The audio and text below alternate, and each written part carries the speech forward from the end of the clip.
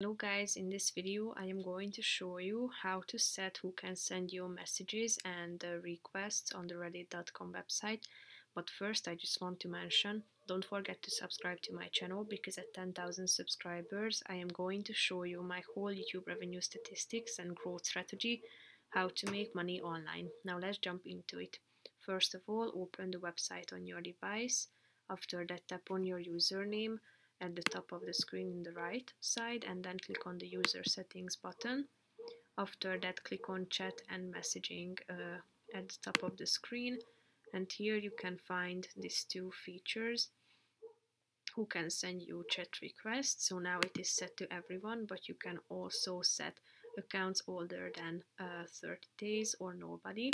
So tap on the relevant one, and here you can set who can send you private messages.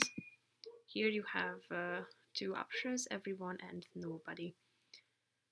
So tap on the relevant one, and here you can also add approved users that can always send you private messages. So here you are going to find this box to which you should type in the username of those people or users that you want to add to this section. So that's pretty much it for this video, guys. See you in the next one. Bye bye.